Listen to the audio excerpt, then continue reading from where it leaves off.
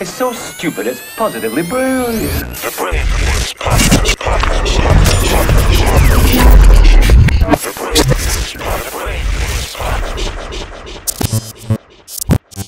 Yep, Charlamagne the God. Andrew Schulz. We are the Brilliant Idiots, and today's episode of the Brilliant Idiots is brought to you by Squarespace. Turn your great idea into a reality with Squarespace. Squarespace makes it easier than ever to launch your passion project, whether you're showcasing your work or selling products of any kind. With beautiful templates and the ability to customize just about anything, you can easily make a beautiful website yourself. And if you do get stuck, Squarespace's 24/7 award-winning customer support is there to help. Head to squarespace.com/idiot for a free trial. And when you're ready to launch, use the offer code IDIOT to save 10% off your first purchase of a website or domain. Now let's start this show. Schultzy. What's up, baby? What did you see this week that you found positively brilliant? Or what did you see this week that you thought, what a fucking idiot? Yo, you know what I think is positively brilliant? Talk to me. You might disagree with me on this. Talk to me. Canceling the NBA season. Why? I think it's a really rare time in history where there's absolutely no distractions. So we are all solely focused on this one event, this one protest, this one fight for rights. And adding anything else into the mix, especially something we care so much about, like sports, and specifically a sport we care so much about, I think you will create a little bit of a distraction, and you'll create a reason for why people maybe should stay home and watch the game instead of, going out to a march or like seeing what's going on in the march, etc. It just creates another news flow. And I think that if I was the NBA players, I would say the only way we're starting the season is if these demands are met, because I think you have a specific time in history where billionaires get to move in and get to change in once you fuck with their money. And there's a billionaire that owns every single NBA team. And that means you have, 32 or something like that, NBA team. There's 32 billionaires out there that will move politicians in whatever way they want to get that season started. So do not start the season without getting something out of it. 35 NBA teams. So get something out of it. You got leverage. You got these billionaires begging you to play basketball. You better get something out of that more than just donating money. That's not a bad take. Smart, very well thought out. I didn't even look at it from that angle. My take on the situation is I don't think the NBA would be a distraction at all. In fact, I think that the NBA would help highlight what's going on out there in the streets even more. And we talk about history and we say, this is a particular moment in history and we got a chance to make real change. The civil rights movement was a particular moment in history. And guess what they were doing during the civil rights movement? Playing motherfucking sports. Like, we act like athlete activism hasn't been a thing forever. We act like protest through sports hasn't been a thing forever. Some of the greatest statements in social justice history have happened via sports, whether it was John Carlos and Tommy Smith during the Olympics when they stood up and put the black fist up, whether it was, what Jim Brown was doing, using his leverage as a celebrity to push change, whether it was Muhammad Ali, whether it was Kareem Abdul-Jabbar. Like, we all remember that historic picture where it was Jim Brown and Ali and Kareem and all of them together. I forgot what they were doing in that picture, but it was something centered around social justice, if I'm not mistaken. Are you talking about the diner pick? No, it wasn't a diner pick. I forgot. What about, because there's the diner pick that's Sam Cooke, Muhammad Ali, Malcolm X. No. This is all athletes. Okay. It's all athletes. I think we have that picture in here somewhere. Actually. It's Kareem, Bill Russell, Jim Brown. I think they're all in support of Ali, if I'm not mistaken. Right. I don't remember. But, and of course, the most recent protest through sports, Colin Kaepernick. Like, so it's like, why? And we think about even with the George Floyd situation, what was one of the main memes that was going around? LeBron James and the I Can't Breathe t-shirt. That was based off Eric Garner. So I'm like, to think that we can't do both in a country is wild to me. Like it's wild. So I think that's a really good point. And I think it's hard to find any hole in the point. The question I guess I would have is, does doing both pull any attention away? And you could be right. Maybe it doesn't pull any attention away at all. Like, we all have jobs and watch sports, and watching sports doesn't really take away from the job. And I think we forget that the NBA is a job. No, 100%. That's those players' jobs. Like, they got to get back to work. I guess what I would say is this is like, all right, if you want to get back to work, you want to do it, good, do it. But you have the owners by the balls right now. Exactly. So you might as well get something out of it. If you're holding someone by the balls, get something out of it. To do what? You have to ask for a specific goal. I would ask for a specific thing that you want. It doesn't even have to be the thing that's going to cure everything. It could just be a specific thing that you want lobbied, right? And then make sure that comes through. I mean, that's what I would do. Is you got a little opportunity right here. You know you have it. When you go play, it's not like you're getting paid more money to play. Yeah, they're going to give $500 million or something like that to social justice reform. But like, people have been throwing money at the problem that is civil rights for years.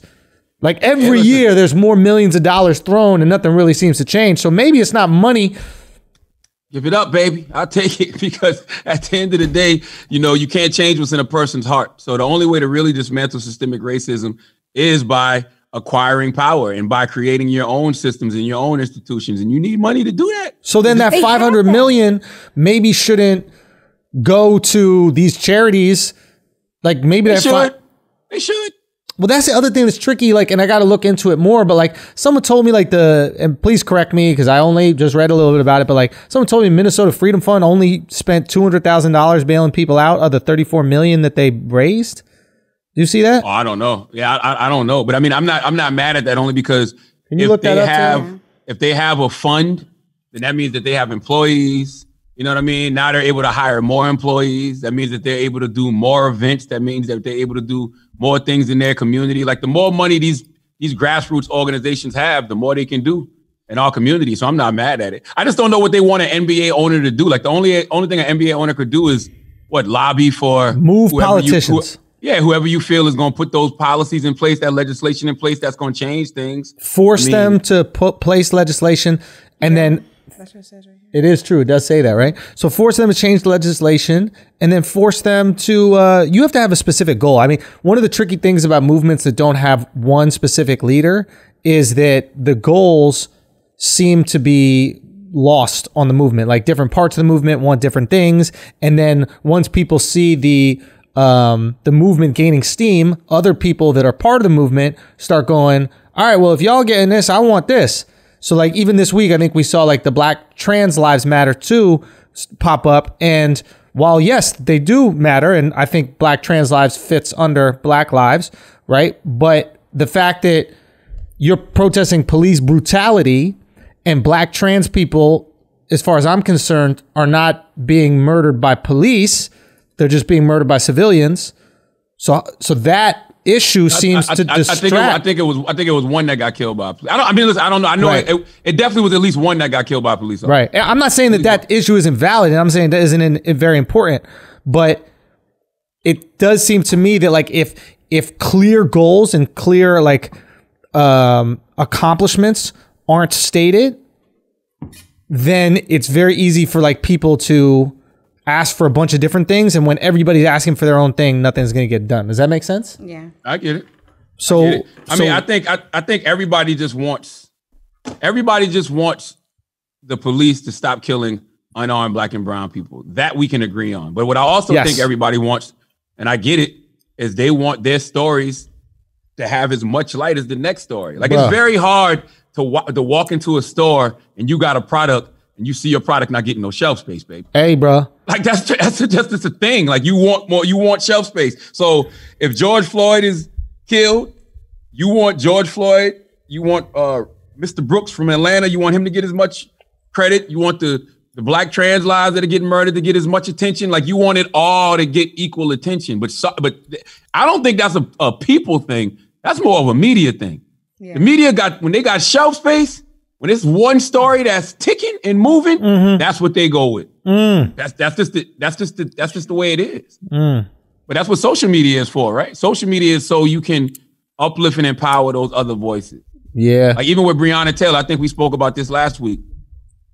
It's not that people don't care about Breonna Taylor's story. Yeah. Breonna Taylor's story didn't have a video with it. Bro, we were saying last week how like people should animate it, and this dude made this like great like image by image version of what happened. Oh yes. You saw that? Yeah. And it made it super digestible and like very easy to understand. And like, I don't want that toon trauma. Say again? It was animated. I don't want that cartoon trauma.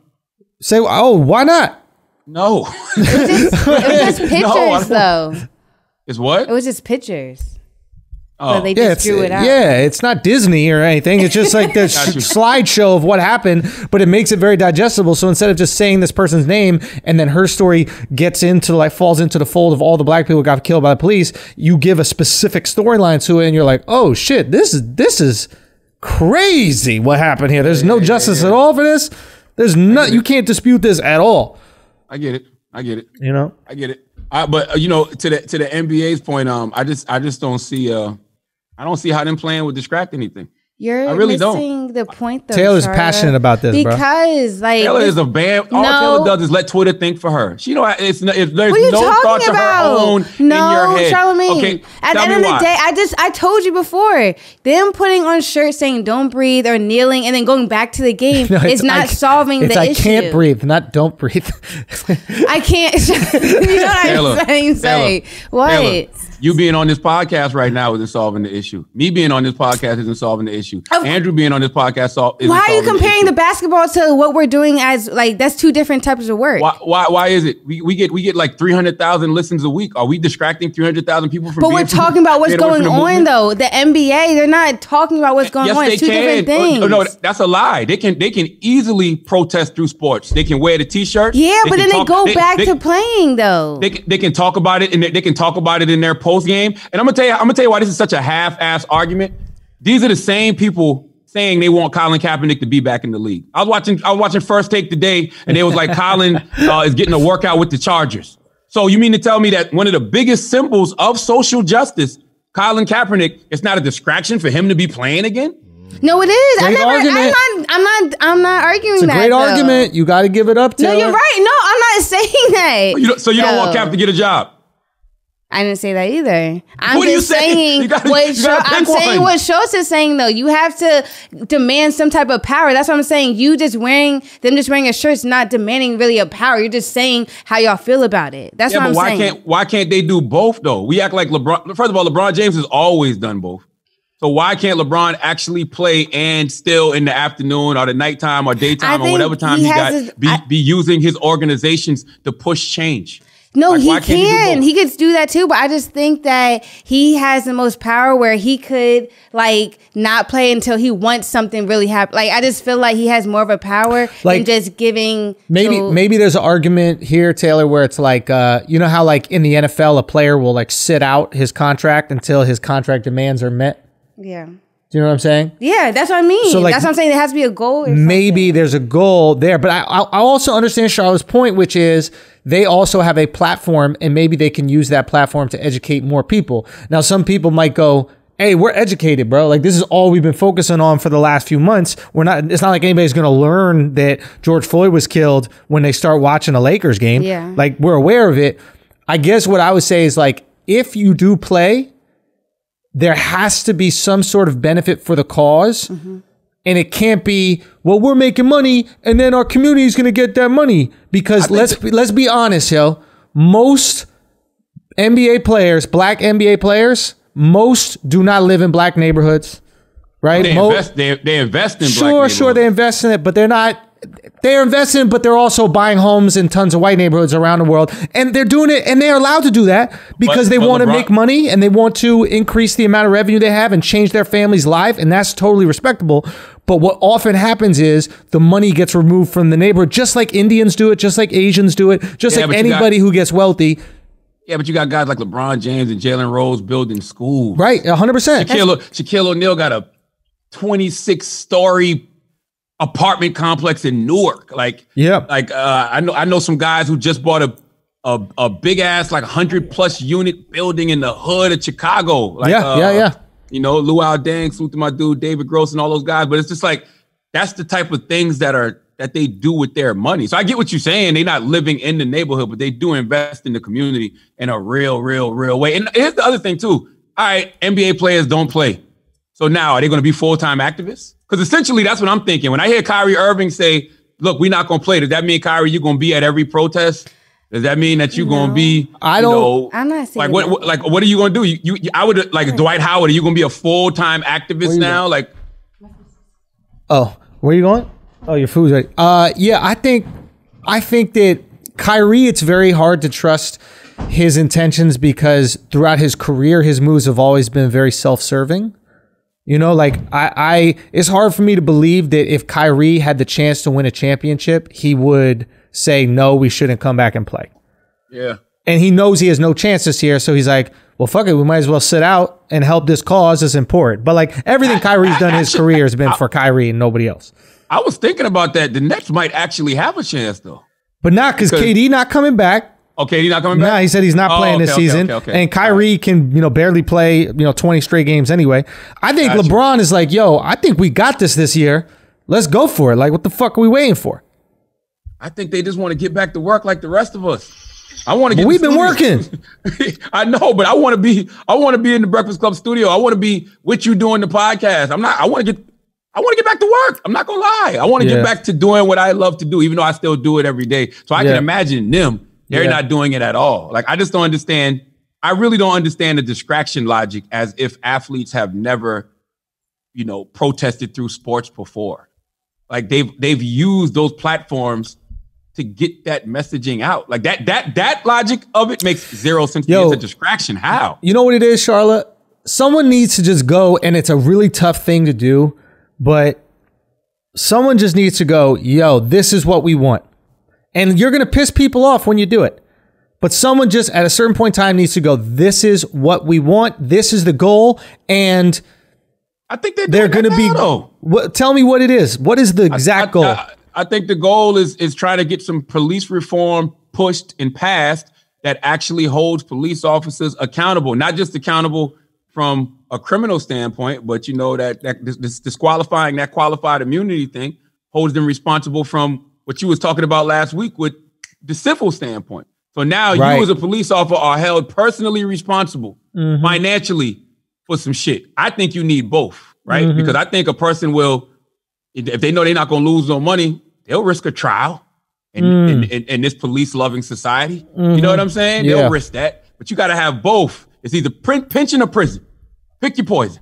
So know what I'm saying? So maybe that's it. Maybe it's it's called qualified immunity. Qualified immunity. But the Democrats have that in their Justice and Policing Act. They wanted disqualified. They want to disqualify qualified immunity. So then that's in the legislation they're trying to get passed. So then that's it.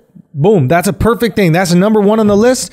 We want to get rid of what is it called? Qualified immunity, because that makes it possible for police to be prosecuted for their crimes. Because the reality of the matter is, motherfuckers are not going to stop making mistakes on a job. Not even mistakes. They're not going to blatantly stop fucking people up. This past couple of weeks showed that. Son, you mean you like getting caught? You ever cheated on your girl? And so you try to be good for that, like a month? No. I know. You're right. I know. Black men don't cheat. Let's talk about Andrew Schulz has never been a cheater. But I'm just saying, because I always been black. for those who have cheated, when you get caught and you got that period where you're just trying to be extra good. Yes. That's when you don't cheat. Son. So you got to be a real dirt diggler ass motherfucker to still be doing shit during that probationary period. It's unbelievable, bro. It's unbelievable that there are black people still getting killed this week. You think this week the police would at least tell each other like, yo, just let them go. Like black people get to not get tickets this week. Just let them go this week. It don't matter. At least try. Bruh. Like, Jesus Christ. Like, why? I'm looking at what happened to dude in Atlanta, Mr. Brooks. I can't remember his first name. Rayshard Brooks? Rayshard Brooks. Yeah. And I'm like, bro, just let him win the foot race. Son, bye. Like, goddamn. Let him win the fucking, if you can't chase him down, let him win the foot race. He told you he lives right up the street. His car is right there. Go there tomorrow. All you gotta do is run the license plate number. That's it. Get his address. You go pick him up later. You gotta shoot him in the fucking back for what? Yeah, dog. It's weird, bro. You really think they'd be on best behavior? Nope. You think this would be the week, bro? It's like, you get a speeding ticket, and then after that, you drive 65 or you drive whatever the speed is. Yeah. You're like, fuck. Or especially if you get it like, no, they are just right back to speeding, bro. If you fucking overdose. Yeah, you're like, I'm hospital, never doing heroin again. Like, I'm never doing heroin again. As soon as you get out, bang. You know what that tells you? You got a fucking addiction. Yeah. These motherfuckers is addicted to that power that comes with being a cop. And if you disrespect that power, they will lay you the fuck out. That's really what it is. They do not like the fact that you had the audacity to challenge them. Whether it's running away, whether it's saying suck my dick, whether it's not complying when they ask you to do stuff, I really think it's just an abuse of power. Can you tell a cop to suck your dick? Yeah. Taylor, pull up the video from them guys in Harlem. Taylor, pull up the video from that dude in Harlem. It was so disrespectful. It was so disrespectful. Keeps saying, I know where you're going. Say suck my dick is such a trigger for me. That shit was so crazy. I was like, yo, he was wilding. What'd he say? He just told him to suck his dick? Pull it up, Taylor.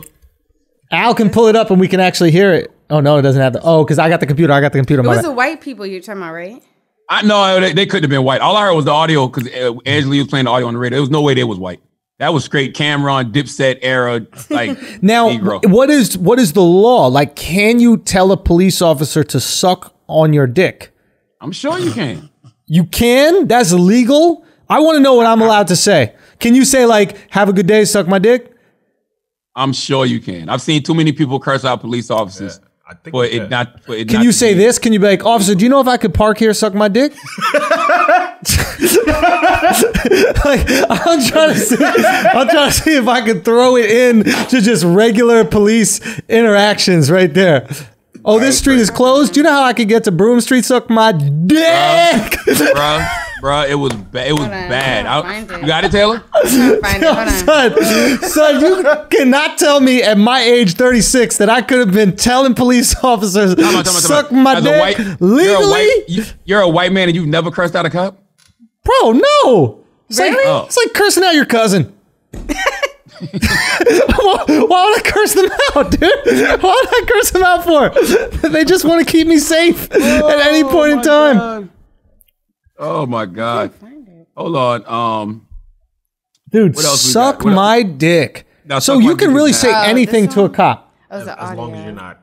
You got it? It's just audio? As long as you're not threatening. Let me see. Is this it? Let me hear it. Yeah. This one? No, I don't think. Matter, defund the police. I find it disgusting that the LAPD. Tell it. Which one is it? I don't know. The one where they say "suck my dick." So here's the thing. This is important. This is important distinction, Charla. So Alex just said you cannot threaten them. Okay, so you can't say "suck my dick" or else, but you can say you may suck my dick. You can allow that. You can allow it, like if somebody wants like a bite of your pie.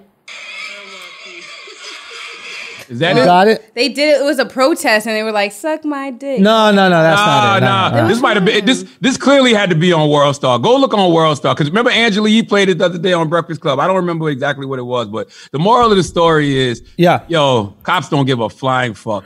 Can you ask a cop? Can you say to a cop like, "Yo, eat my pussy"? Huh? Exactly. I told a cop because you don't got a pussy, so they technically can't do the thing that you're asking them to do. Seriously, why is it so disrespectful to tell somebody to suck your dick? Suck your dick is so disrespectful that people with no dick say it. Yo, you know how? Women will be like, "Suck my dick." No. This is how disrespectful "suck my dick" is, right?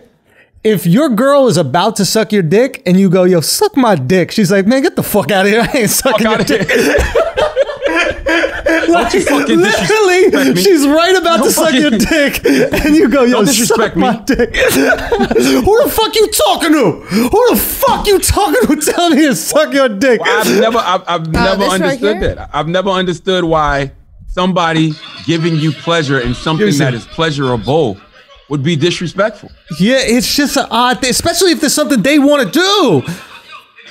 They're about to do it. Give me, because it's gonna get in the thing. Let me see. Crippin' over there, Crip. You know that. Oh, that's him. You know that. You crippin'. You know me, nigga. Crippin'. Fuck you talking about, nigga? Like I said, suck my dick, nigga. Bugging, nigga. Yo, control your niggas, nigga. I'm like that. Yo, y'all police, my nigga. Yo, I'm really staticky, my nigga. Yo, I got bail money. Chill out. I got 50 bands right now, bail money, my nigga. You said forget it, but you doing it. Why are you doing That ain't even the one. But that's a good one. Son, that was a lot of suck my dicks, bro. That's a good one. That's not even the one I was talking about. The one I was talking about, they were searching his car in Harlem. They was searching a car in Harlem. Oh, no, that one's a little different. But I will say this. Suck my dick has diminishing power. Talk to me. Like the first suck my dick really stings. You know what I mean? Like suck my dick is kind of basic though. Yeah, it's basic, but think about it. The first time someone says it to you, you're like, yo, what the fuck? Around like the 4th or 5th or 6th time, you like, pull your fucking pants down. Let me show you what the fuck my mouth do. I'm sick of this shit. Yeah. Now what? Let me You're see really not about this life, huh? You ain't about this shit. Let me see. Son, what if he says suck my dick and the cop just took a knee, bro? That's what I'm saying. Son. That's what I'm saying. One day, I'm telling you, one day one of you suck a dick motherfuckers is gonna get what you asking for. I'm serious. One day you suck a dick people is gonna get what you asking for. Real talk. You talking about NBA players demanding what they want. Y'all have a very specific ass. And y'all keep saying that shit to people and watch what the fuck happens, man. You might get your dick sucked. You might get your dick sucked by someone you don't want to suck by. A cop is definitely. You really want a cop to suck your dick? Come on, dog. He just rolls that shit into a donut. Bro, that'll be the worst thing for you. A cop suck your dick and then look you in the eyes and say, Black lives do it. Yo, son.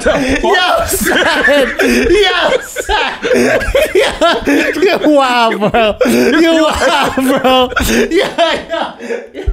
The visual of you cleaning off your face. The cleaning off your face visual. You didn't have to suck his sloppy, bro. You didn't have to use all the saliva everywhere. Hey, but by the way, if a cop ever did do that, you would disrespect the shit out that cop. Wait, what do you mean? You would be fucking ramming his head. You'd be nutting in his face. There's a lot of porn like that, though. You'd be slapping your dick around his fucking mouth. Yo, son. Like, yo, son. Charla. Look at this guy. I got this cop sucking my dick, son. Charla. Hold on. Then later on, you'll see the cop be like, that's that punk ass cop who sucked my dick. Son. Why the cop gotta be a dude? It could have been a girl cop. Oh no, that's nothing. Nobody cares about that. That's nothing. Who the fuck cares about that? Come on now. Yo.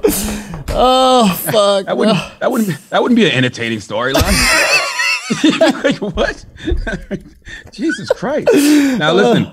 You know who else? I'm gonna tell you who's what a fucking idiot. Tanaya Soleil and what's the other young lady's name? Tanaya Soleil and what's her name? What are you talking it's about? the Middle East and Eastern Europe influencer. Oh. What'd she say? Tanaya Soleil and Suhaila Laqab. They both, in support of Black Lives Matter, decided to put on blackface. So they put the blackface on. One of them put an afro on. The other one put brown on one. They put brown paint on one side. She put, we're all black on the inside. She said we're all black on the inside? We're all black on the inside. No, what did she say? Oh, let me read this stupid shit. I wish I was black. Oh, one of them, the one that put the afro on, said, I wish I was black because my idols in music and dance are black. All the athletes I respect are black, right? The other young lady said, just because we're black on the outside doesn't mean we're black on the inside. Racist people are the true black-hearted ones. They are black on the inside and they know it. Too woke, bro.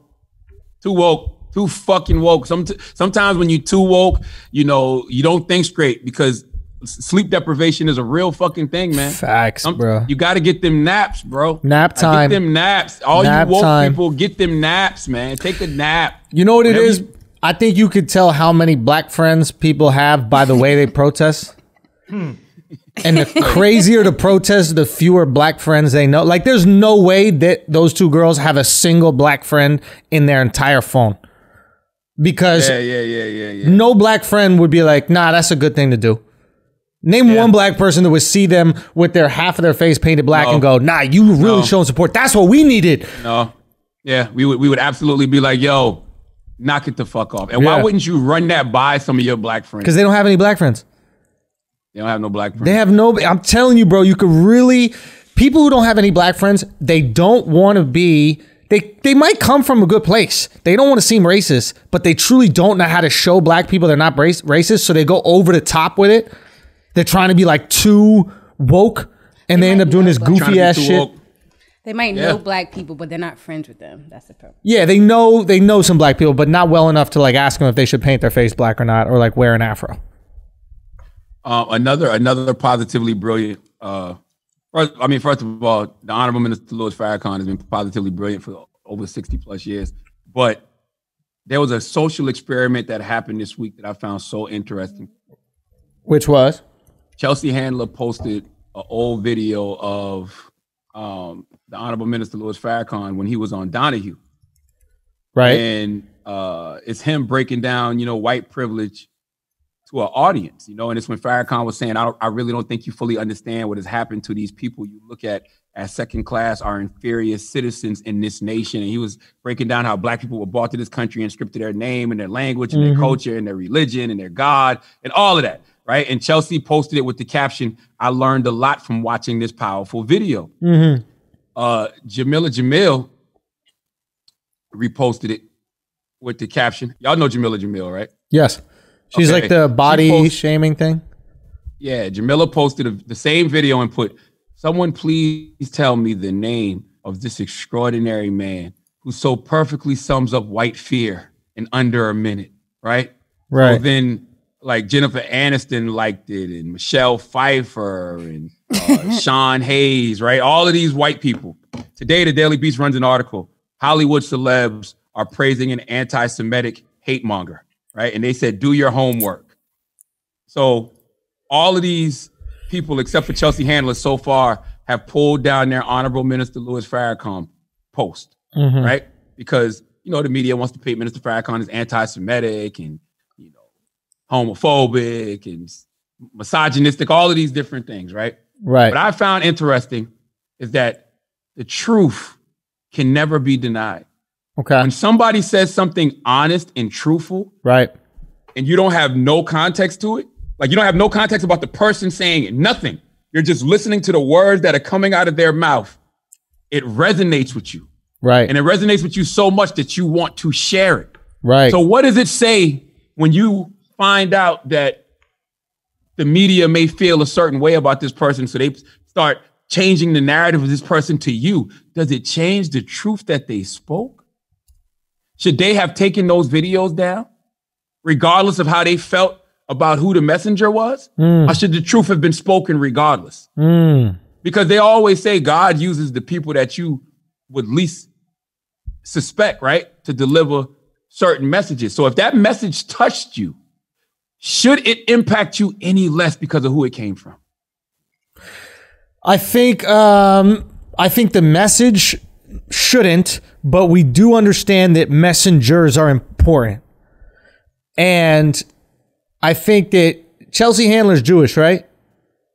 Yes. I think that Chelsea Handler, since she's Jewish, can be way more comfortable reposting the Honorable Minister Farrakhan, because if he said some things that people deem anti-Semitic, she could be like, well, look, I'm Jewish and I'm posting this. What are you going to say? I'm anti-Semitic? Whereas Jennifer Aniston, these other people who might not be Jewish, have to live in fear that they could be labeled as an anti-Semite because they're supporting this guy who has said things that are anti-Semitic, or people interpret as anti-Semitism. And you're right. And I get it. But my thing is this.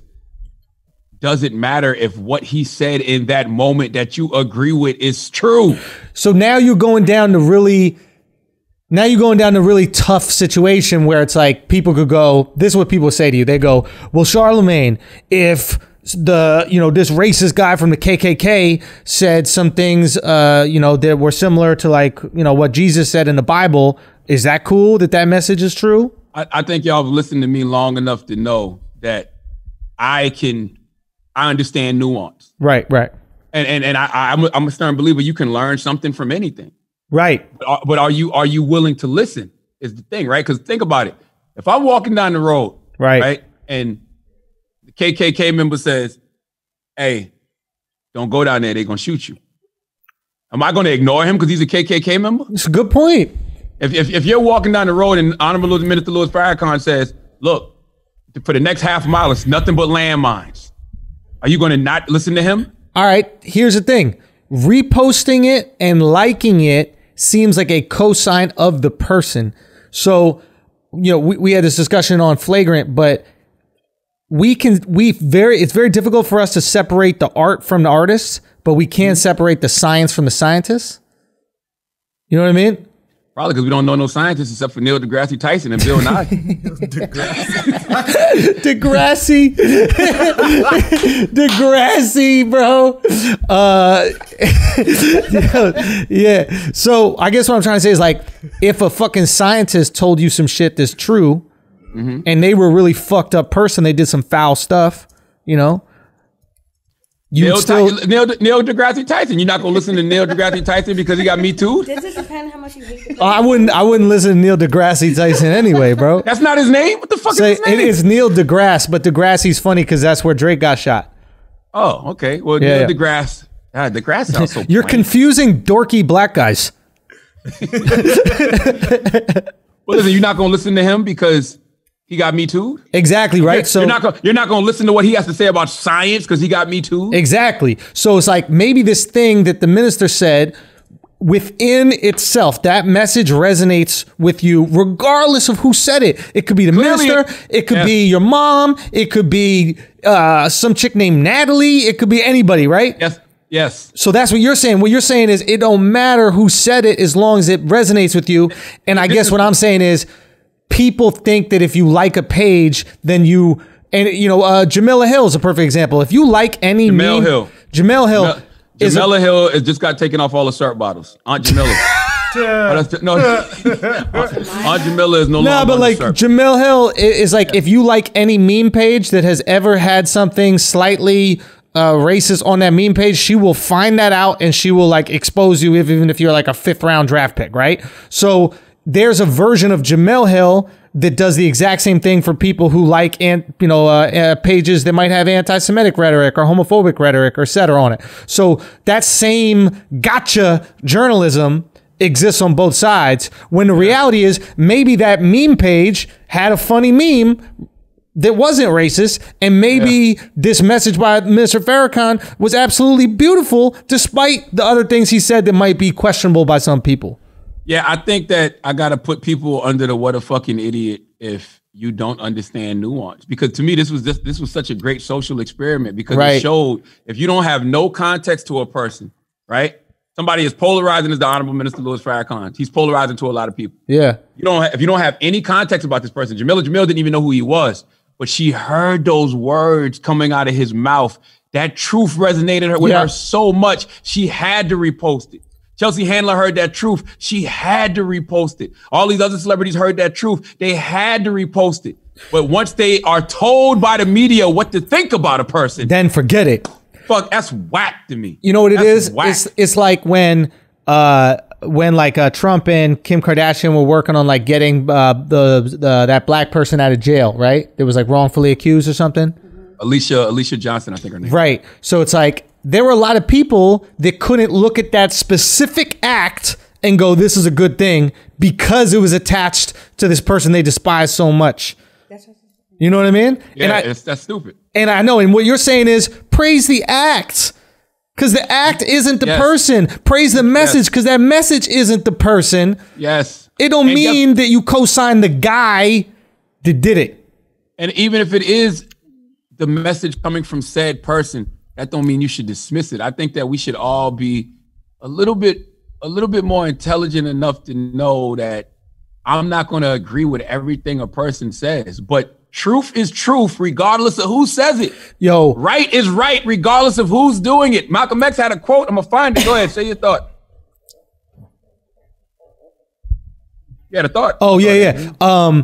There's a saying. It's you ready? People don't have ideas. Ideas have people. So we think that we're the ones that I did have people. We think we're the ones that are coming up with all these ideas, but the reality is these ideas actually have us. These ideas always exist. Ideas are out in the ether. An idea can be said by Mr. Farrakhan, but that same idea can be shared by Malcolm X. It can be shared by Teddy Roosevelt. It can be shared by anybody. That idea exists out there in the ether, and maybe there's something that's special about Minister Farrakhan which allowed him to attach himself to it. Yeah. Right? But the idea exists separately from him. He doesn't own the idea. So liking the idea is not a reflection on liking the person delivering it. But the way we see social media, we always assume it is. I'm going to post this tomorrow. I've posted this before, but Malcolm X says, I'm for truth no matter who tells it. Bang. I'm for justice no matter who it is for or against. Yeah. I'm a human being first and foremost. And as such, I'm for whoever and whatever benefits humanity as a whole. Simple as fucking that. Yeah. Like that, even though I got to put this under the what a fucking idiot. That's what Ben Carson was getting at when he said he wants everybody to stop being sensitive and grow up in response to Trump's speech in Tulsa. He said the U.S. needs to stop being offended about every fucking thing. Okay. And that's a fact. He said we've reached a point in our society where we dissect everything and try to ascribe some nefarious notion to it. Right. That is very fucking true. When is the last time you saw something and actually just thought that the person meant well? When the last time we've seen something on Twitter go viral because people aren't picking it apart? Yeah, you just trusted the messaging. Yes. When the last time? Like, I'm watching them go crazy on J. Cole, who has been a hip hop media darling for so long. And I'm like, am I missing something here? Yeah, I could feel it in the air. There's a little, people want to cancel right now. Can you feel it? Like, people are anxious, people are angry. They're like, nah, we need to flex the muscle a little bit right now. Can we cancel white supremacy? Can we cancel? Yo, that's racism? fire. Can we cancel police brutality? Can we? You talk about being distracted. Y'all talking about the NBA being a distraction. Fucking J. Cole put out a song last night and everybody's distracted. I didn't, to be honest with you, I didn't even know what was going on. I'm catching all backstory here. You know, I saw the tweet from the young lady named No Name. Yeah. My niece Nyla put me on because Nyla was putting me on to No Name's music a while ago. She was saying how I would really like No Name because she's dope and she speaks for something. And No Name posted a tweet and she said, poor black folks all over the country are putting their bodies on the line in protest for our collective safety. And y'all favorite top selling rappers not even willing to put a tweet up. Niggas' whole discographies be about black plight and they're nowhere to be found. J. Cole put out a song yesterday called Snow on the Bluff, where he's basically, I guess, replying to her tweet. And J. Cole basically said, he even tweeted out this morning, I haven't done a lot of reading. And I don't feel well equipped as a leader in these times, but I do a lot of thinking. And I appreciate her, as in No Name, and others like her, because they challenge my beliefs. And I feel that in these times, that's important. And I was listening to J. Cole's song and listening to what he said about No Name. And I understand what all the black women are saying that, you know, at a time where black women are being attacked and, you know, getting found dead and things of that nature. Yeah. It just sounds kind of crazy for a man to be being passive aggressive towards a woman in a sense. And I get that. I totally understand that, right? You got to read the room sometime. But I also agree with J. Cole in the sense that why did people make J. Cole out to be a revolutionary? I think he who died and made J. Cole Tupac? I think J. Cole leaned into it. You know what I mean? Like, you don't think so? You don't think the music has been woke? You don't think the music has had messaging? Not just his mainstream. I'm talking about, like, do you listen to his, like? Yes, but not only do I listen to J. Cole's music, I listen to J. Cole's interviews, and I'm on record. I've said it before. When I listen to J. Cole's interviews, I've always heard a brother who's still trying to figure it out. He's not even able to articulate what he feels sometimes. He just knows he feels it. That's why I think the pen is so good for a brother like that. Because when he sits down and he can write those rhymes, he can tell you what he thinks.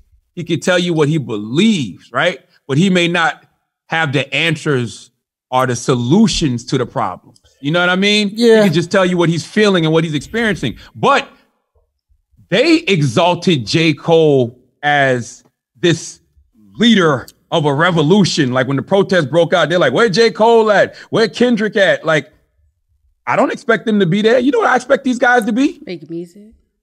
In the studio, making the soundtrack to the protest. I'm waiting for Kendrick's now. I'm waiting for Kendrick too. I'd love to hear some Kendrick music. Too. But guess what? If he don't put out no music, I'm not tripping. I'm not forcing Andrew to do a set during quarantine. You know what I'm saying? Andrew, where your new material at? What if Andrew fucking depressed? What if Andrew got anxiety? What if Andrew going through some shit? What if Andrew don't feel like being creative in this moment? They don't see that though. They don't see celebrities as that though. That is true, but like, I'll be honest, like we did a couple pieces on what's going on, you know, and we thought it was important to do it. And we use the platform that we have, and I did everything that I thought that I could do within my power, and using the skill that I have and the platform and the access I have to kind of explain these things. And we did it, you know, Alex, my guy Mark, like that's what we're trying to do. We're trying to contribute to this movement in whatever way we can. I think that being said, I've never been an activist. Y'all know that that's not my thing. I never claimed to be an activist, and maybe some people thought of J. Cole as an activist, and then not seeing him, or again, I don't know enough about his music to make an accurate statement, but maybe they thought not seeing him as present or something like that was like, yo, you were always here and loud before, but we haven't seen you doing this now. Maybe they were questioning that. I mean, he was again, I don't know enough to say, but I'm asking.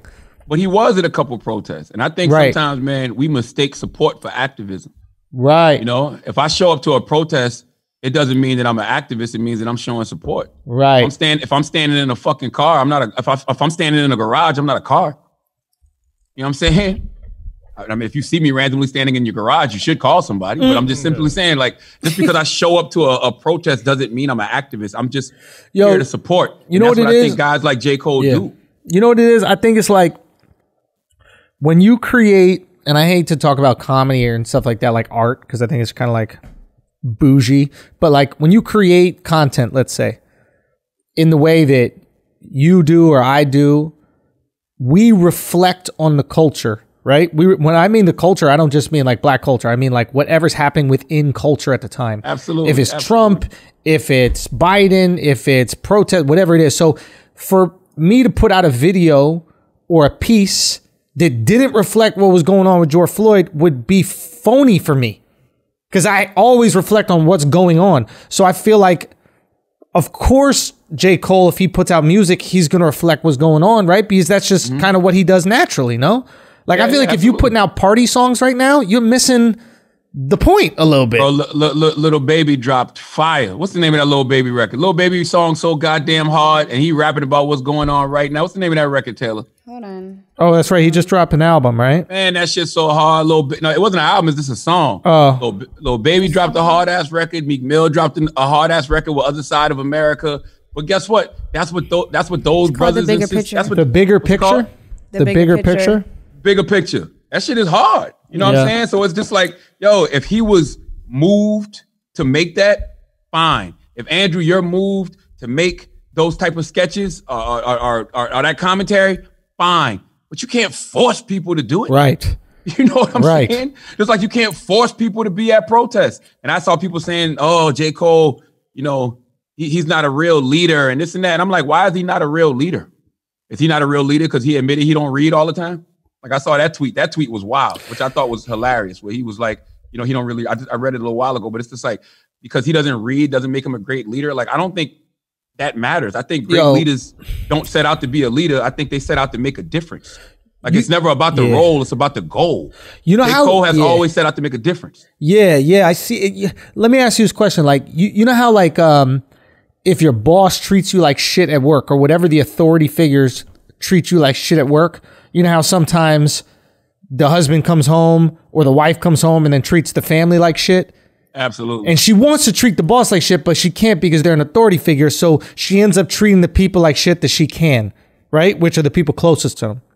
I wonder if that's kind of what's happening right now, which is like people are just really furious that the authority figures, you know, the police are treating black people like shit. Yeah. And 100%. Since you can't act out on the police officers outside of telling them to suck your dick, you're like, all right, well, we got to take out this anguish on the people closest to us. And J. Cole might be one of those people. J. Cole, you know what I mean? J. Cole said something this morning in one of those tweets. He said, we all got to be easy with each other. We all got to be kind to each other or something, be nice to each other. And he's absolutely right. My brothers, my sisters, everybody's hurting. Yeah. Everybody is in pain. Yeah. Everybody's tender right now. Like everybody is literally out here trying to do their best. Yeah. I don't think J. Cole had any ill intention when it came to, replying to No Name. No Name is a rapper, right? Yeah. So J. Cole did what he did. J. Cole rapped. He didn't tweet. J. Cole don't be tweeting crazy like that. No Name, salute to her. She posted a tweet and she expressed herself. And guess what? She didn't name no names, but a hit dog will holler. So yeah. J. Cole said himself, he felt like he wasn't doing enough. Right. So No Name was absolutely right. No Name hit one of J. Cole's pain bodies in that moment because J. Cole probably is sitting around hurt, vulnerable, trying to figure out a solution to things and feel like he wasn't doing enough. So he went in the studio and he expressed himself. Yeah. I think that J. Cole was just using that as an entry point to let everybody know I'm not the leader of this movement. Right. I am not the activist leader that y'all think I am. I'm just simply trying to figure it out. And I think that's where we get things fucked up. Is J. Cole a leader of the new school when it comes to rap? Hell yeah. Right. For the past decade, J. Cole's been a part of that three-headed monster with Drake and Kendrick. Yeah. But does that mean he's Tamika Mallory? No. Right. Does that mean he's my son? No. Right. Does that mean he's Linda Sarsour? No. Does that mean he's Philip Agnew? No. He's not one of those activists that's out there on the front lines. He just shows up to protest in support. Y'all made him that. And now when a person doesn't meet your expectation of them, you're disappointed. That's the problem with us right now as a people. We have an expectation of people that we create in our own mind. Yeah. Yeah, that's interesting. And then they don't meet our expectation that we gave them. And then we get disappointed when they're like, yo, I didn't ask for none of this, man. I just wanted to make really cool music that had a message in it. Like, that's it. I think you hit the nail on the head there. He said, I don't read a lot, but I think a lot. He's a thought leader. Yeah. You listen to J. Cole's music, he's a thought leader. Yeah. He's able to provide soundtracks for things that are going on. Yo, I think you're right about that, man. But I really also think it has to do with like just being hurt and having no outlet for the anger and then touching the people that are closest to you, right? Like, cause that's what we do. Like when we're in a bad mood, I find myself doing this in a bad mood. Like, and it sucks. But if I'm in a bad mood and then like a friend of mine does something or like puts a can somewhere where it shouldn't be or whatever, I'm like, yo, you just gonna leave that there? I don't give a fuck if they leave a can on the table, but I'm lashing out because I got some shit going on in my life. Yeah. So I could totally. And I look at all the sisters online, and the sisters are saying things like, J. Cole got the nerve to tell black women to be patient. Listen, I totally get it. I totally understand why black women, don't have patience with us anymore. I totally understand. But I just think we all need to be patient with each other because whether we realize it or not, we're all in this together. Black men are getting killed. Black women are getting killed. Like trans people are getting killed. Like we're all in this together. Like we don't we're not each other's enemies. Bro, it's going to be tough for the person who says it and they're going to have to find a way more eloquent way to say it than the way I'm going to say it. But like in a situation like this, you can't have an all lives matter approach. You have to have a specific goal and some people are going to have to sacrifice.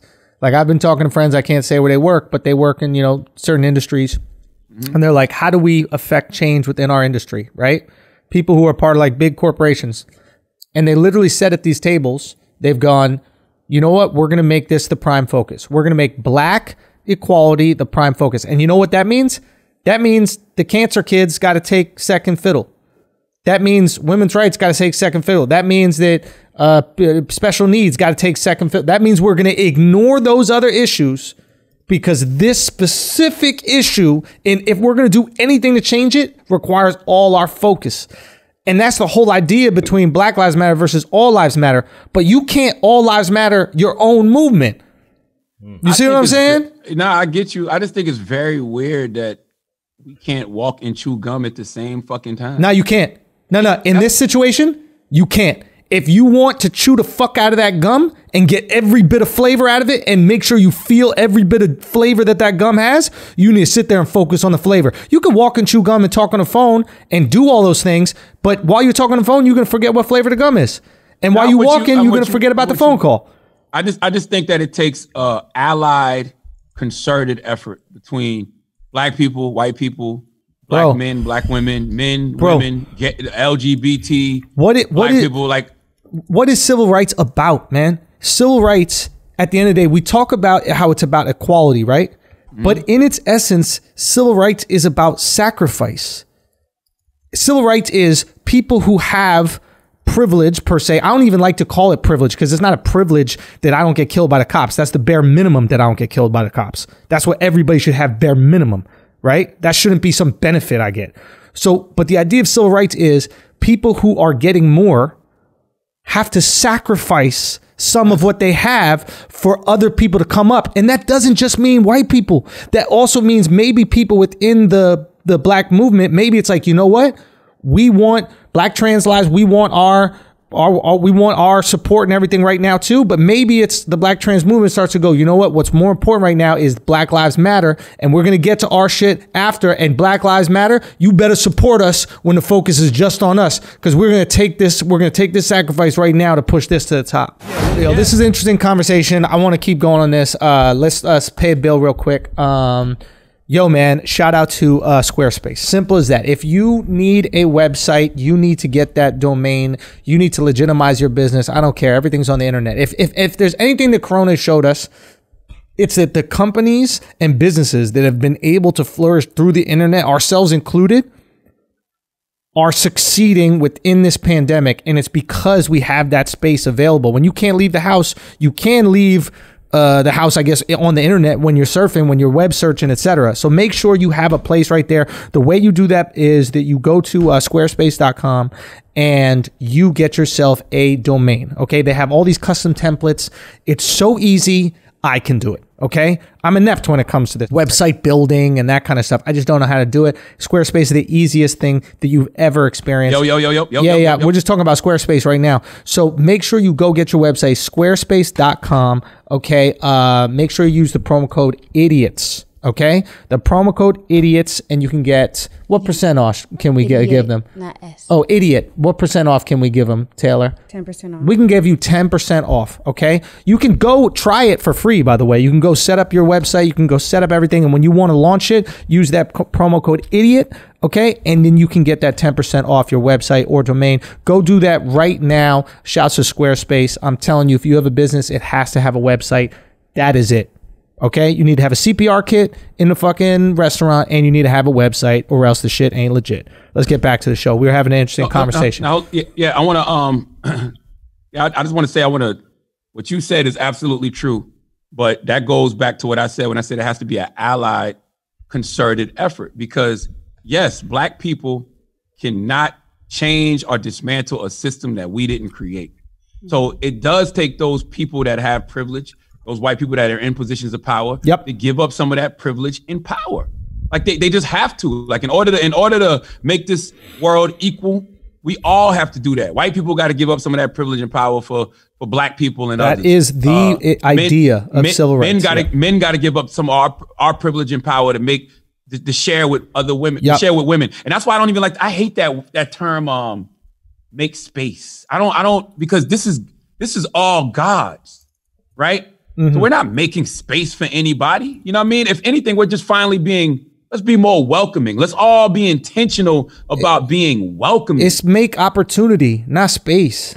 You know what I mean? It just give opportunity. It's like give everybody. There you go. The idea, isn't that the idea? The idea of civil rights, it's not making space is, hey, you guys can have your own water fountain over there. I made some space for your own water fountain. Making opportunity is like, nah, we all going to share the water fountain.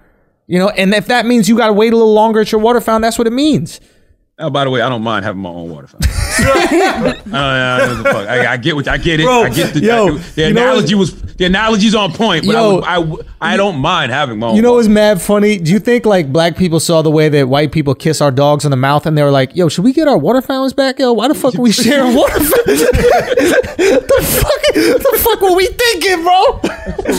Some of the segregation ain't all bad. So I just sent you something, Charlamagne, about Umar Johnson. He was kind of trying to say that for good. But this is the first time I kind of, in a way, I see what he's talking about. But he's saying like, you know, when it comes to protesting and stuff like that, we can't have a successful protest. Like black people can't have a successful protest because if white people get involved, because it now shows like a mix or something. And he said something like where it takes away from what our purpose in, because like what you guys said earlier, it becomes into like a all. I don't agree with that. I haven't listened to what he said, but I highly disagree. And the reason I disagree because if the protest is for Black Lives Matter, it doesn't matter who's protesting. You know what I'm saying? If black people are out there on the front lines and white people on the front lines and Asian people, but we're protesting for this specific thing, it doesn't matter. Like, listen, so you're telling me that people with cancer can't protest for people with AIDS? Yeah, exactly. No. Yeah. Like, what are you saying? Yeah. Like, what are you saying? You have to hear the audio. Because by that whole Taylor, by that logic, men can't stand up for women then. By your logic, men can't. By that logic, men can't stand up for women. It's an interesting point. It was how he said it, though. Of course. I can see what it's an interesting point. Though. It just has a lot of holes in it, and it's not exactly how you structurally fit this. Because if the goal is integration and the goal is reform, you need the side that is rejecting to be part of it. If the goal is revolution and take over and destroy, then you don't give a fuck what the side is. Yeah. But the reality of the matter is, as a minority in a country, you have to get the support of the majority in order to have equal opportunity. Yeah. So I think you want it. And if you notice the big changes that have happened, that's when there has been unilateral support for the movement. Right? I think you want people to recognize. And I think if there's one thing that we learn from these protests is there are a lot of white people, a lot of Asian people, a lot of brown people who are like, yo, Black Lives Matter to us, bro. Yes, because they don't only just love black culture, they love black people. Yeah. And if you don't think it matters, be the lone white boy in the hood. Be the lone white boy in the hood who loves hip hop and loves hip hop culture and wants to dress and talk and listen to the music, and you love black women. Let's see how that goes for you if you don't got no black support. All right, let's see if they give a fuck about you without any black support. Let's see how that goes for you. That's a great point. It goes both ways. It goes both ways. You need the support of other individuals sometimes in certain circumstances. I think this is one of those crucial turning points in America. That's a where we need each other. That's a brilliant way of putting it, man. Because like I remember when I was younger, I'd go hang out with a buddy of mine, and he lived out in Brooklyn by Eastern Parkway, and I'd be walking. Black Jamaicans everywhere. Oh yeah. Super Jamaican. Thunderclap. What you doing around here, white boy? Exactly. So, and I remember I'd be like walking in the neighborhood, and then, you know, some people would maybe like ask some questions or whatever, and there'd be someone else who's like, nah, that's Sadiqi's boy, everything's cool. Yep, right? Exactly. I gotta know who you are. You might be an undercover cop. Yo, okay. You might be a mark. You might be a mark. Right? It's like, yes, you might have your white van around the corner trying to kidnap kids. What the fuck what are you doing? 100%. But once somebody from the neighborhood was like, nah, he's cool, right? That's it. That's literally all civil rights is. Right? It's just like, nah, they're cool. Like, yo, why are you giving them a hard time? Like, yo, what's going on? Leave it alone. Everything's cool.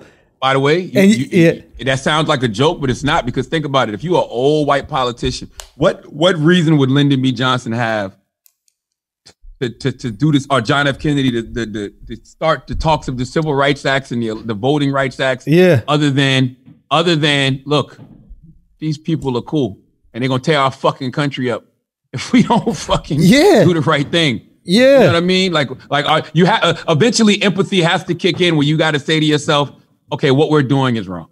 Yes. This is wrong. Like I refuse to believe that at some point human empathy doesn't kick in. And somebody in those positions of power says, we have to do right by these people, or we have to do right by black people. We got to do right by women. We got to do right by gays. Eventually, there is something. Yo, that George Floyd video, everybody's empathy kicked in. You can't be a fucking human with a soul and watch that video and not have empathy kick in and eventually be like, fuck no, we got to stop this shit. That shouldn't happen to any human. Yeah, and I think what you're seeing is like the outcry of support, I think, is also a reflection of like integration, right? Like the internet has kind of made the world really small, and we've all kind of like started appreciating each other and appreciating each other's culture. And you have a lot of white people, even through like TikTok dances, are really getting to know like fun black things that might have never permeated their like super white life. Do you know what I mean? Not true. Say, I mean that. Like, you see these like white girls doing these TikTok dances that might never have entered their sphere 20 years ago. They might have. I really believe that. White people been stealing. Black Yeah, I say they've been stealing our shit. You didn't see Bring It On? Say again. You didn't see Bring It On? Are you referencing Bring It On, bro? She got a point though. Like that whole movie was about colonization. No. Bring It On. Bring It On is all about colonization, bro. I'm telling you. I'm not questioning whether white people have taken black culture, right? I think that's not what's up for grabs here. I'm thinking like now it's ubiquitous, right? Now it's just like if something is popular. There were times where things could be popular in the white world and things could be popular in a black world. And now, if it's popular, it crosses over. Now, you've said this a lot, like, because black culture is mainstream culture. Hip hop is pop culture. Or hip hop is pop culture, etc. And I think because of that, because there's so much familiarity, when you see that guy with a knee on his back of his neck and then he ends up dying at the hands of a cop, and there's so many young kids right now that grew up with black friends that maybe never grew up with black friends 40 years ago, right? They're like okay. Go. No, I was just gonna say you're literally looking at a generation of white kids who grew up with black people being their heroes. Yeah, in every aspect. Sure. Whether it's politics, Barack Obama. Sure, yeah. You know what I mean? It's a great point. Whether it's sports, it's the LeBron James, Kobe Bryant. Like, whether it's music, it's, the Drakes and the J. Coles and the Kendricks. You have a whole generation of people where black people are their hero. Yeah. Like no matter what race you are, you can point to a black person and that person has inspired you in some way, shape, or form. And this protest is a reflection of that. This protest is like, yo, these lives matter to me. They matter to me growing up. They matter to me now. And maybe it's time that we do something. And I think a lot of people at these protests do not know what the fuck to do. But they know that they want something to be done. And just show up. Yo, but here's the thing. At eventually, somebody's going to need to be the tip of the spear. And somebody's going to need to decide where that spear goes. And I hope that happens sooner or later before too many people co-opt the shit and like make it about themselves. I think it's happening. I think you have too many grassroots organizations out there right now that have things on the table. Because it's starting with two things, right? It started a couple years ago when we all started asking for a black agenda. Because we're not going to act like police reform, criminal justice reform, all these things weren't in the black agenda. It's not like cops just started killing black people this last month. Yeah. Right? So all of this stuff has been going on. But now it just shows the urgency for it. Coronavirus showed the urgency for it because of all the underlying conditions in the black community left the black community so vulnerable, right? Police brutality. Like it just shows the urgency for why you need police reform right now. And let's be for real, it's a fucking election year. The Democrats need black people. So it shows the urgency of why they need to be out here doing something for black folks. And I'm gonna tell y'all something else. There's no police reform getting passed no time soon. This shit is going to be on the table until well after November, okay? And depending on who wins in November, it's going to be off the table altogether, all right? Letting y'all know that right now. Don't think for 1 second that the House Democrats are going to get their Justice for Policing Act bill passed anytime soon. Don't think that Tim Scott is going to get whatever his bill is called. I think his bill is named after Walter Scott, if I'm not mistaken. I'm not sure. But don't think that his bill is getting passed anytime soon. There is no major police reform happening anytime soon. This shit is going to be a talking point up until November. Because let's be for real, Democrats had no other win. They had no other win. The things that we were trying to get them to lean into was blackness. We was trying to get Joe Biden to lean into blackness and black issues and things that affect the black community. Now it's everybody's issue. So you don't even look like you're a leader. You don't even look like you're a leader on it. Now it looks like you're just following the trend. And you can't even do that right. Yeah. They ask him a simple question like, do you want to defund the police? He's like, nope, I don't believe in defunding the police. In fact, we need to give police $300 million to reform the police and this and that. I'm like, yo, can y'all word this better for the old man, please? Yeah. Could you word it better for him? God damn, can he answer it like Senator Harris answered it? Yeah. When she bodied it? Yes, you would love to take resources from this place and put them into this place. We have to go build up these communities because when you build up these communities, it will help decrease crime altogether. Like, yes. Yeah. Why you can't answer that no better, Joe Biden? So all I'm simply saying is, I don't even know what the fuck I'm saying. That it's not coming back.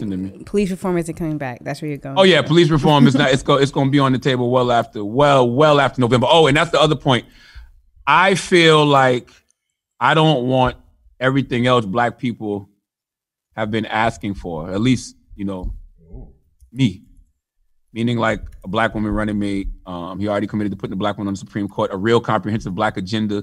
Because I feel like you can't atone for the sins of America in regards to black people without legislation and reparations. I don't want any of that to get lost because now people are focused on this cause, because it almost makes Democrats be able to tell black people to go out there and have a sense of urgency when it comes to voting because of just the police reform issue, as opposed to all the other issues that we need. You know what I'm saying? Police reform is major. Don't get me wrong. It's a major, major, major, major issue, but it allows them to not acknowledge everything else. You know what I'm saying? That one chip allows them to not have to acknowledge everything else. And I want everything acknowledged because even if you're talking about defunding the police, guess what you're talking about doing? Taking money from them to put back in our communities. That's what that whole economic justice plan, that's what that whole equity plan, that's what all of that is about when it comes to the black community. So let's keep all of that on the table too, God damn it. Okay? Let's not lose sight of that. I also want to salute Amanda Seales. Positively brilliant, even though we're past positively brilliant, because that was kind of like the deep dive. I want to just say it's positively brilliant that BET decided to have Amanda Seales host the BET Awards this year. I really wish that it wasn't virtual because I don't think y'all realize how much of a beast Amanda Seales is on stage. And I think that you need to go watch a Smart, Funny, and Black show. Go watch her host Smart, Funny, and Black, the game show she does. And you can see how good she is on that stage, singing, dancing, jokes, crowd participation. She's perfect to host an event like the BET Awards. So, I wish it wasn't virtual, and I know she'll get the opportunity to host it, on stage in front of people in a real way one day. But I am so happy that freaking the BET Awards picked her to be the host. That shows me that they're paying attention. Because also, if you're doing a virtual awards, if the awards are virtual this year, she's one of the biggest virtual voices out there. You know what I mean? So it makes sense. It makes sense to have her, be the host this year because she even now she does Smart, Funny, and Black online.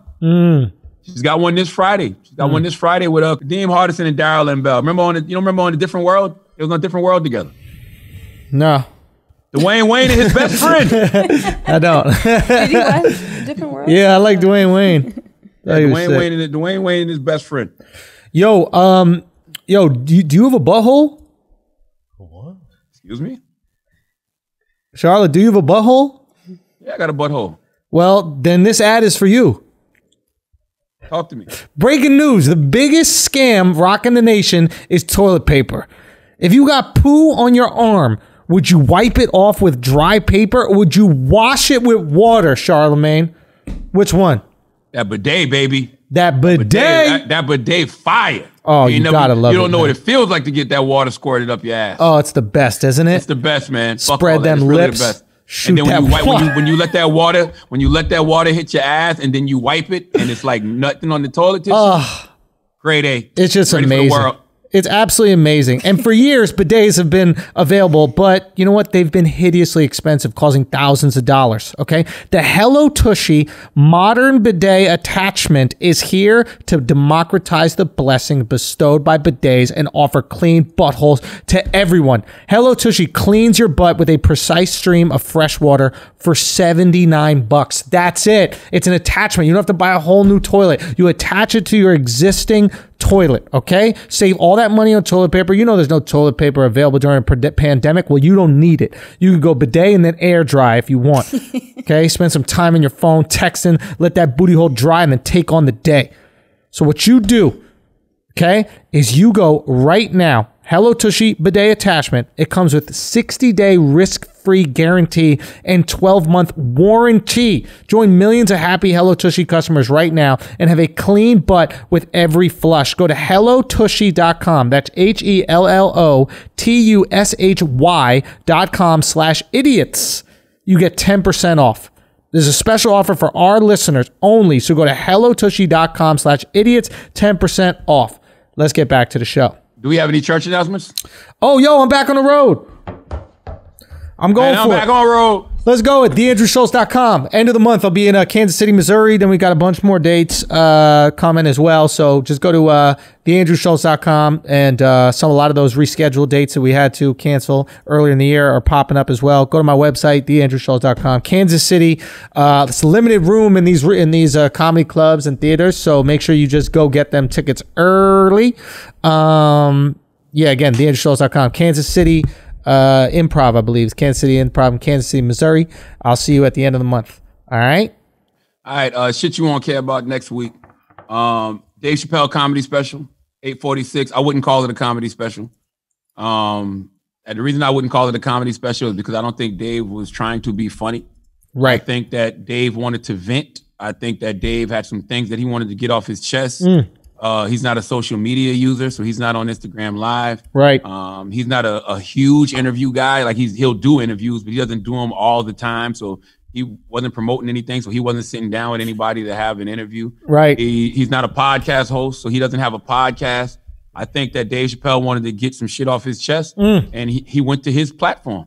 And his platform is that motherfucking stage. Yep. In his backyard. I'm assuming that was in Ohio, right? I believe so. Yeah. Yeah. So he was home in his backyard, and he gathered some of his people around, and he had a nice social distance show. And I think he wanted to get some shit off his chest for 27 minutes. That's how I looked at it. You know what I mean? I wasn't sitting back like, oh my God, that was brilliant, because I know I've seen Dave Chappelle be brilliant. You know what I mean? Yeah. But I think that the whole context of what he presented to people, I thought that was brilliant. You know what I mean? Because I think it's dope not to run to go do an interview. I think it's dope not to run to go do a podcast. I think it's dope not to get on Instagram and rant. I like the fact that he used his stage. I'm a radio personality. If I got something I really want to get off my chest, I'm on that radio every day. If I'm a comedian and I got some shit I want to get off my chest, even if it's not jokes, even if it's not funny, I'm going to get on that stage. Because you know why? That's what gives it the most impact. Yes. I don't think a Dave Chappelle interview, I don't think a Dave Chappelle appearance on a podcast would have had the same impact as it being packaged as a Dave Chappelle comedy special. And I would have called it a Dave Chappelle verbal stream of consciousness. Word to Kanye West. You know what I mean? I would have called it a Dave Chappelle. That's what I call it, a Dave Chappelle verbal stream of consciousness. That's what that was to me. That's a really interesting way to look at it, because in terms of impact, because millions of people saw it online, and maybe they wouldn't have seen it if it was an interview with The Breakfast Club, or if it was an interview with you directly, or if it was an interview with Rogan. Maybe it would have got a lot of views, but maybe not 20 million or whatever it did, or 14, 15 million, etc. And we were talking on the phone about this, I think it was a few days ago, because it's not a special. So you can't judge it as a special. People going, yo, it's not funny. It wasn't supposed to be funny. This is the most prolific comedian alive today, in my opinion. He's the greatest comedian alive. Simple as that. If you thought that this was his attempt to be funny, you're wrong. He knows how to be funny. He meant to deliver this. That being said, I know how prolific Dave Chappelle is. I know how brilliant he is. I don't think he even needs to make you laugh. He's so fucking smart and so genius in the way that he synthesizes information and crunches into these digestible morsels in a way that you never thought about before. He's literally a genius. I didn't think that there was anything he said that was that profound in it. I'll be honest. Like, I didn't think he was offering new perspective. Like, when I watched it, I wasn't blown away with the thinking based on a Dave Chappelle expectation. Like, to me, when I hear Dave Chappelle talk, I'm like, I'm about to hear some of the most brilliant shit I could have never thought of, because that's how genius he is. And then everything he said, pretty much, maybe outside of like the Chris Dorner connection, everything he said, I think that we've heard a lot of people say. And that's okay too. He's allowed to share those feelings, and we're allowed to be excited by our hero expressing the same feelings we have. That's totally fine. But when I saw people exulting and going, this was the most genius thing I've ever seen, I was like, have you not seen Dave Chappelle? Because if you have seen Dave Chappelle and you're familiar with his work, you don't think that this is close to as profound as other things he said. I agree. I think there is something to being able how to capture how people feel. Yep. You know what I mean? I think that's what artists do with music sometimes, right? Like sometimes a record comes out in a moment and it's like, damn, yo, he captured or she captured exactly how I felt. I think the fact that we know Dave is so prolific, the fact that we know Dave can craft some of the, most amazing, thoughts in the world. I think the fact that he was up there so unrefined, the fact that he was so emotional, the fact that he didn't really have the answers, that he didn't have things figured out, that he did seem like it was a state of confusion. I think he captured how people felt. I think that's how a lot of people feel right now. I really do. I think that's interesting. It's almost like it makes you feel better when you see somebody who has it all figured out, not having it figured out. It gives you more space to be like, yeah, I am fucking confused. It gives you more space to be like, yeah, I am fucking angry. You know what I'm saying? It gives you the license to be that even more. I think so. That's a great way of looking at it. It's like especially with music, because sometimes there's a song that don't have the best lyrics. Yeah. It doesn't even have the best beat. It doesn't even have the best production, but it captures how the fuck you feel. Yeah. And by the way, we in an era right now where we're stripping everything down to the basics. What you mean by that? There is nothing refined about this moment. You know what I'm saying? There's nothing refined about this moment. So to see him up there with his notepad and just going, I'm like, yeah, Dave. Like, I mean, honestly, I was highly entertained. You know what I mean? I watched it once. I'm gonna watch it again. But I was when I saw it, I was like, yeah. You know what I'm saying? Like, he captured the way I felt about a lot of things. You know, I mean, because like we've had those conversations. I had that shit about Don Lemon, or even talking about LeBron over exceeding expectations. Like, those are conversations that we were having here. Right. Yeah. I was shocked. I was shocked at him coming at Candace Owens. Only reason I was shocked is because that's a real Moon barks back at the dog moment. And I'm not calling Candace a dog at all. I'm just saying that there's an analogy that talks about the moon and the dog. And it says when the dog barks at the moon, it's nothing. But when the moon barks back at the dog, it's news. Yeah. Right? And so Dave Chappelle, first of all, Candace Owens is unstoppable. Unstoppable. And the reason I know she's unstoppable is because of the way she responded to what Dave Chappelle said. I have heard. She said to Dave Chappelle, you insert the clip, the Dave clip. Candace said in a tweet, to every Democrat tweeting me the clip of Dave Chappelle insulting me, I'm not a leftist. I have a sense of humor. And I think comedians should make fun of people. Dave Chappelle is one of the greatest comedians of all time. And I made it into one of his specials. That's power. She's absolutely fucking right. And then the next one, the follow-up, was even crazier. I don't have that one. She said, say it to my face. She said, say that shit to my face, though. With a laugh, right? With a laugh, And I don't know why I wrote about this in my book, Shook on Anxiety Playing Tricks on Me. Learn from me, right? Because I told y'all back in the day when I tweeted that stupid-ass tweet, when I was like, who are the woke women of color that we can empower and make a voice like Tommy Lauren, right? When I said that dumb shit, right? Stupid, dumb of me to say, right? Because what I should have said is, who are the women, and left Tommy out of it? Who are the women in this space that we can empower? Because all I was simply saying was, we empower people with our hate. We get online and we talk about how much we don't like these people. And then the people that like them come on defending these folks. And next thing you know, you got this perfect storm of just whoever that person is. And you think you're hurting them, but you're not. So when you're somebody like Candace Owens, who's like a goddamn, she's like they got the Black Panther suit on. Yeah. The more you hit her, she absorbs the energy and she gets stronger and stronger. Dave made her so fucking strong. Can't stop her, bro. The only way. Not only do you, go. No, the only way you can stop a Candace Owens is to ignore her. Yes. But guess what? She's too good for you to ignore. Yeah, she knows how to antagonize, bro. She knows how to antagonize. She knows how to agitate, bro. She knows how to agitate you. She knows what to say to get you going. Yeah. What's that shit? What Will Ferrell say? I don't know what it is, but it gets the people going. Oh yeah. That's she has that thing. Yeah. And guess what? She puts it out there, and y'all keep giving it back to her. And Dave immortalized her. Yeah, he did. Yeah. You would like to see Dave, because Dave has the intellect to chop her down. So you would like to see him chop her down, and then he just went with like a kind of easy joke about the pussy stinking. Yeah, and I know the thing with Candace is really interesting is because she doesn't have to be worried about being canceled, because the side that's canceling her is not the side that pays her.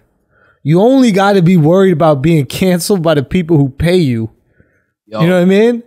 The side that's trying to cancel her is doing nothing but promoting her, right? Marketing her. So she's getting more money from the other side. Yes, man. And everybody loves a bad guy. So it's just like, people root for the villain.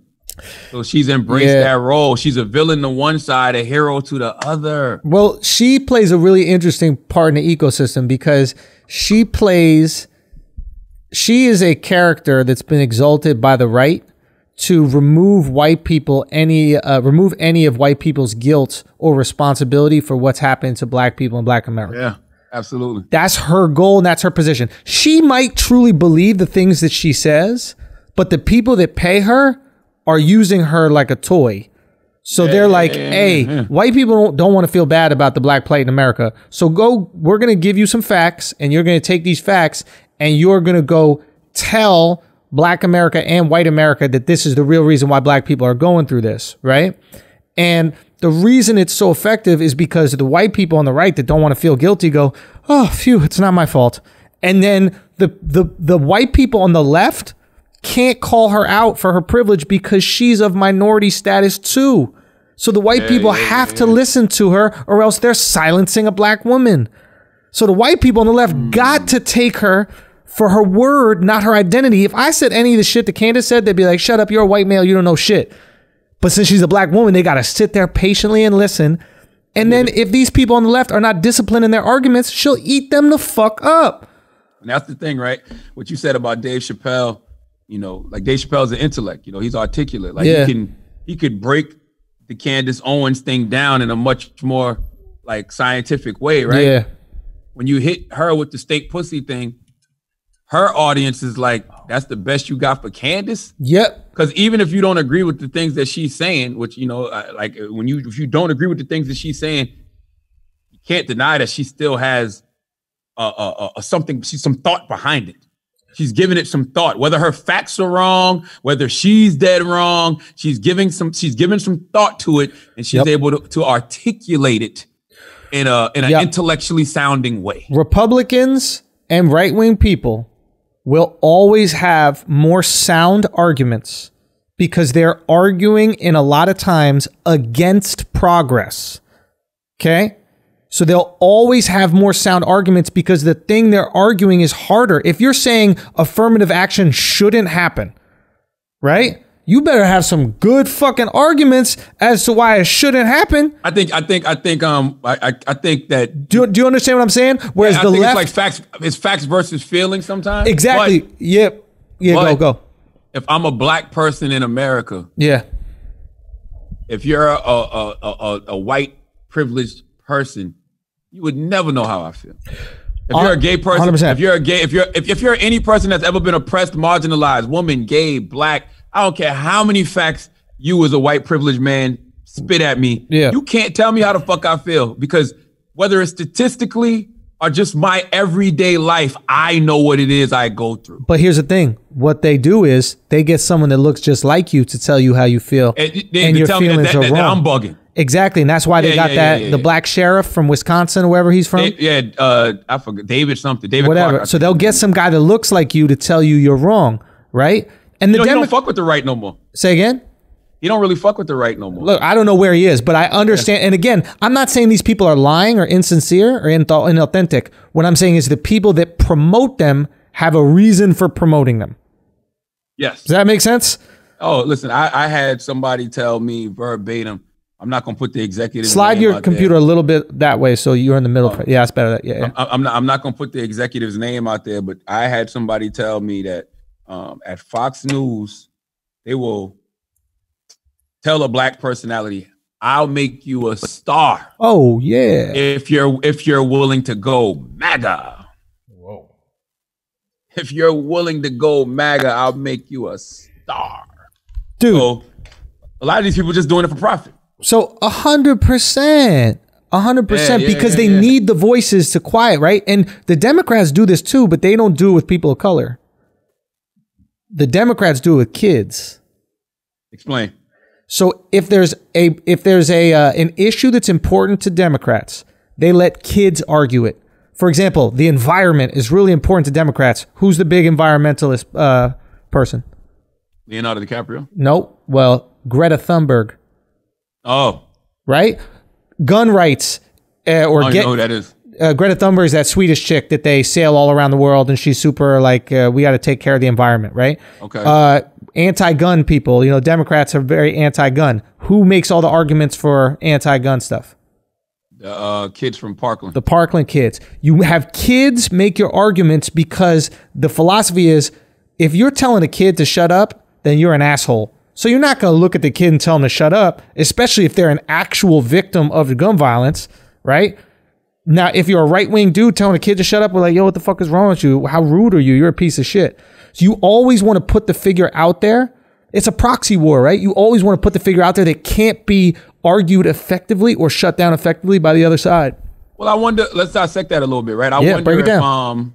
I wonder if I don't think that's by design. I think that every movement or every bit of change that has ever happened in this country has been led by young people. You know what I'm saying? And when you have the Parkland shooters who have been through what they've been through, they adopt that cause. There's not a movement in America that wasn't led by the youth. Martin Luther King wasn't young though. Like Malcolm X was. He wasn't a kid. He was young as fuck. Martin Luther King died at what, 39? Son, that's not. Parkland kids are 16 years old. There's a difference between 16 and 39.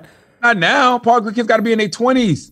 Probably older. Yeah, but they started becoming activists post Parkland when they were still in high school. And Martin started young. That's what I'm saying. Let me see how old Martin was.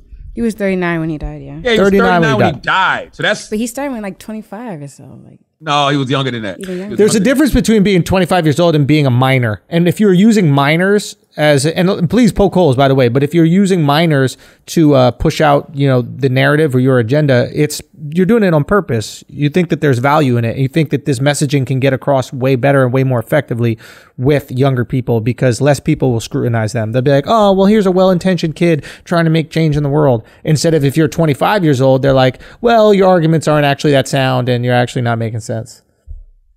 Yeah, they said he started around 1955. Somebody do the math. But yeah, I mean, listen, I don't disagree with you. I just think that a lot of these movements are started by the youth. Right. So I really don't think Democrats be having a choice. You know what I'm saying? I think that when you're a progressive and you're leaning towards the left, especially when they say that they went too far left, that's what these kids want. These kids want radical fucking change, and they don't feel like the moderates, Joe Bidens and Amy Klobuchar's, even the President Obama's are giving it to them. You know what's funny is that like the Democrat Party is the party of progress, is the party of change, is the party of youth. But every time I see Democrats, they're 100 years old. Nancy Pelosi is 200 years old. Chuck Schumer is 100 years old. Joe Biden is 1,000 years old. So it's like, how are you the party of progress and change? Are you really the party of progress and change? Or are you the party that likes to sell the idea of progress and change? No, it's disgusting. It's disgusting simply because after President Obama, the Democratic Party was supposed to get younger, blacker, browner, more diverse when it comes to gender. Like, yes, like I am highly upset that we didn't get a woman president. You know, even if it was Hillary Clinton, I don't give a fuck. I just think that would have really shown how America was progressing. But boy, that black president scared the shit. Don't think for 1 second that black president didn't scare the shit out of both sides. All right, both sides. Yes, hell yes. It was like, man, fuck that. Who is the oldest candidates we got? Run them. Right? Run them. Run those old horses, goddammit. Joe, get Joe the fuck out of there. Okay? Get Joe the fuck out there and get him going. We got to get old Joe going. We need old and white as the standard bearer in America. Yeah. Right? Fuck that. All right, we're going to take a break for a second. Pay some bills. Charlotte, you got your hair coming in, right? You see me. Look at that. Oh, okay. Okay. That Monistat 7 in Jamaican castor oil Tiffany Haddish told me to use. We out here. Yeah, see, what you need to do is get that Hims, bro. You got to get that Hims. You got to go to 4hims.com if you want that full head of hair. That's FORHIMS.com. You can start out with a free online visit. You go to 4hims.com. Now, listen, they have prescription products that are subject to doctor approval and they require an online consultation. But I'm telling you, you want that full head of hair. This works. I've been on the same active ingredients that's in Hims for probably a decade right now. You see me. I got a beautiful full head of hair. And let's be honest, ladies are shallow. Okay. Are you not? You like a full head of hair in your men? Yeah. You do. Listen, it's okay. Okay. We like a full titty of titty. We like that as well. So you got to go to 4Hims, guys. It's the #1 cause of aging, to be honest, in men. If a guy has a full head of hair, you're like, yo, he's aging well. And if he doesn't have a full head of hair, you're like, yo, he's aging poorly. So just go to 4hims.com, FORHIMS.com/idiots. Okay, you do that. You go to 4hims.com/idiots and you get that trial. All right, you see the website for full details, safety information. This could cost $100 if you went to the person or a doctor's office or a pharmacy, but it doesn't because you're going to 4hims.com/idiots. Go get that right on now, and you can try it with a free online visit. Remember that. You could start it out with a free online visit, 4hims.com/idiots. Go check that out. Let's get back to the show. Yeah, I guess we can end. I guess we could do Ask an Idiot. You want to do Ask an Idiot? Yeah, because we kind of did the deep dive already, huh? Yeah, Taylor, you got any Ask an Idiots? Yeah. You guys didn't want to talk about like T-Mobile going out or Chris Rock with the braids? Nothing. Nah. No. Okay. No. Or the B Simone? No. Okay. No. All right. Well. Why don't we why don't we do Ask an Idiot? Okay, so for Ask an Idiot, this goes to Casper's Revenge. What's the most disgusting thing you've learned about Hollywood? The most disgusting thing that you've learned about Hollywood. That's interesting, Charla. That's a good question. I mean, honestly, I haven't learned anything disgusting unless you want to call the fact that you just have a bunch of culturally clueless people in these executive positions. That's pretty disgusting. You know what I mean? But I don't even give a fuck about that anymore because everybody is taking their destiny in their own hands. You know what I mean? Like I love, and I'm on record. I love what Andrew Schulz does. I love what Amanda Seales does. I love what Lil Duval does. I love, seeing people make their own independent films and movies. I love what The Read is built with their podcast. Like there is nothing that you can't create on your motherfucking own. And then guess what happens? These companies want to do JVs. meaning joint ventures. Yeah. Okay. And you know what? There's nothing wrong with doing that joint venture. But when you do a joint venture, you're an owner now. Yes. You know what I'm saying? You got equity in your shit. You're a boss. You at the table as a CEO and a founder. So I don't, think anything is disgusting about Hollywood other than the fact that they just have a bunch of culturally clueless people in these boardrooms. I haven't seen all of the stuff that YouTube and World Star have been telling me for years. I haven't seen no goats get sacrificed. I haven't seen anybody eat a baby sandwich. Okay, you know, I haven't seen anybody had to bust their asshole open for a roll. You know what I mean? I haven't seen any of that. Those Illuminati rituals y'all have talked about. So, yeah. No. I think he said it perfectly, man. Nothing I can say to top that. Absolutely. Okay. This goes for both of you guys too. For IZ the King, what is your greatest mistake? Ooh, that's an interesting one. What is your greatest mistake? Charla, what is your greatest mistake? Career-wise, life-wise? I've made so many of them. I don't know which one is my greatest. I do like that phrasing though. I like the phrasing of greatest mistakes, because I don't like to say what are my worst mistakes. I like to say greatest mistakes, because I really do feel like mistakes make you greater. Yeah.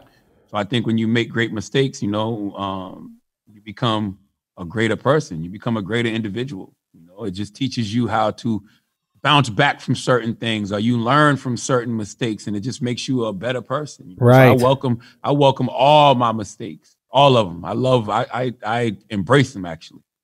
Yeah, it's a really tricky question, because like if you accept that good and bad things happen and that they're not necessarily good or bad, this is just life, and that's just what this is, what it is. It's what you do about those mistakes, and I'm happy where I am. So all those mistakes led me to this point right here, and I'm happy where I am right here. So it's hard for me to go, man, I wish I didn't do that, because if I didn't do that, maybe I wouldn't be here. Yeah, you know, absolutely. so it's really tough. There's a difference between we were talking about this, we were breaking this down. Al, remember we were having that conversation? It was like a difference between like regret and there's another word that's kind of like regret.